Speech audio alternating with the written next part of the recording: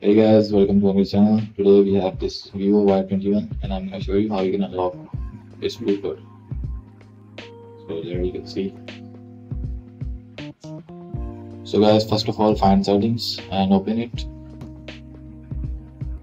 Once you're in setting, you have to enable developer options and you can find them in the system, but you can't see them now because we have to enable it first. So go to about file and find the build number in the software version.